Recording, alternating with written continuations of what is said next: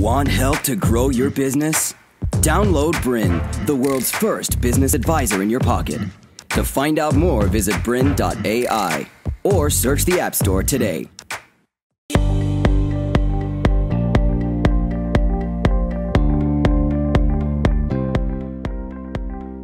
Hi, I'm Josh Collins. And I'm Carolyn Birchill. Welcome to Conference Hacks. This is the show where we uncover everything you need to know to maximize your investment in any conference you attend and the art of hacking a conference. In this episode, we're going to cover how to choose the right conference for maximum impact.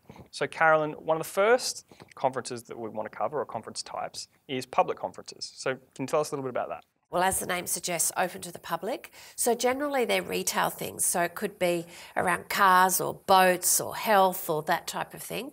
Sometimes there may be a entry free, sometimes not. Often there isn't, because people will be spending a lot of money when they're actually in the event itself.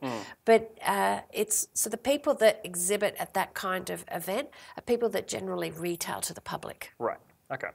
So the major difference between that and the second conference type is exhibitions. Yes. So what are the major differences between the two? So exhibitions are usually suppliers that are selling to wholesalers. Right. And so the wholesalers are attending an exhibition or a trade fair because they want to look for suppliers, look for products that they want to sell in either their own retail outlets or that they want to then on-sell to other retail outlets. Right. So generally in an exhibition type or trade fair, there's not usually speakers. Okay. It's more just your acres and acres of products that you look at. So less so content and more exhibition. That's exactly right. Right, okay.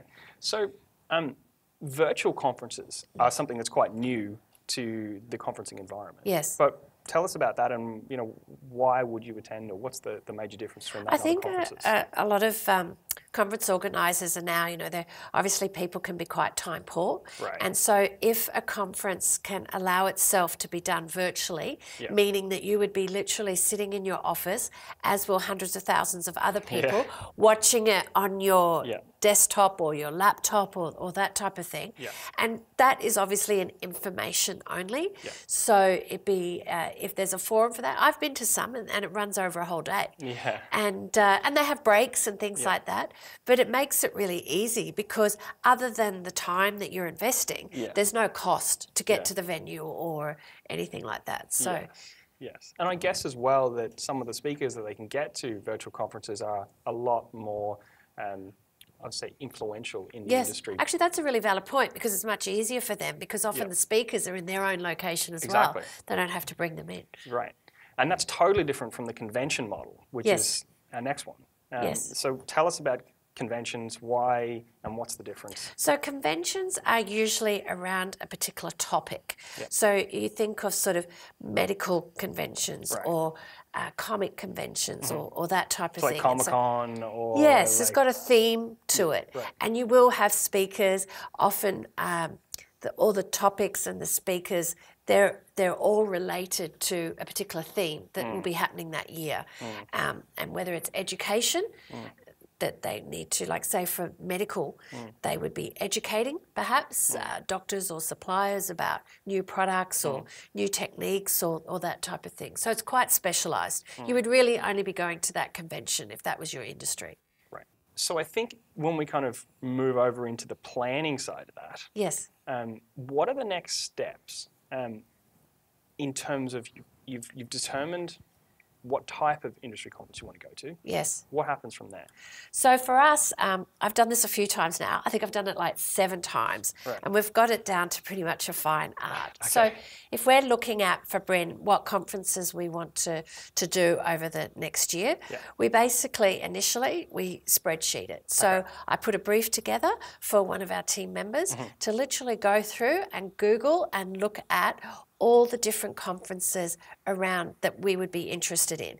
And so literally typing the name of the conference, the date, who's organising it, the website, if they know what the cost is, because often it's displayed on the website, the location, meaning what country it's in, the city it's in, and that type of thing.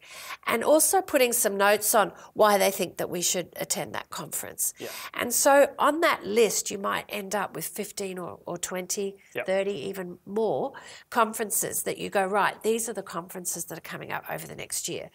Then you need to start breaking that down and going back to one of our previous episodes on why you're attending the conference. Yes. So we gave 7 reasons, but when you're actually going to decide on a conference, you really should only be picking 1 or 2 main reasons, 3 at the very most on why you're going, because you want to be really focused. So based on once you know your why, then it can help you take those 15, 20 conferences on your spreadsheet and really narrow it down to about 3 or 4. Then you have to look at that. Who in your business is going to be attending those conferences? So you need to then look at your calendar of all your employees when you decide who's going and seeing, well, who can attend that? Then the next layer you need to do is you go, okay, I've highlighted these 3 or 4. What are the costs? So if that conference is going over 3 or 4 days, you've got to look at flights, you've got to look at accommodation, you've got to look at food, you know, and all the stuff that you want to take over. Is that a lot? Do you need to ship it in advance? So you need to get not exact figures, but ballpark figures of what that's going to cost and put that in a spreadsheet as well. The other thing that's really important though is leave space for ad hoc conferences, because sometimes they just pop up. Yeah, that's a huge thing, right? Right, and you want to take, like I'm going to one tomorrow that we only found out last week. And we've had to, you know, do a really quick turnaround and prepare ourselves, but we just feel it's that important. And that happens sometimes, ones will come up.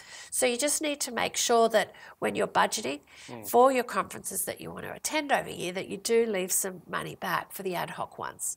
You may have some, you may not, but at least you've got it there ready. And going back to your first point there a little bit, if you're a small business and you don't have a lot of time to comb through 20, 30, 40 different conferences and actually take those notes and then do some sort of critical analysis on which ones should I attend, what do you recommend if you're time poor, if you've got an hour and you need to make a decision on the next, 6 months of events you're going to attend? Now, you probably, in all cases, I wouldn't recommend doing that as a conference organizer, but what do you do if that's the type of thing? Look, I think there's a couple of things that you can do there. Like if you are a startup and you might be a one-man band or a two-man band and you just don't have time to do that level of detail, there's probably 2 things that I would recommend. To continue enjoying this presentation, download BRiN, the world's first business advisor in your pocket. To find out more, visit BRiN.ai or search the App Store today.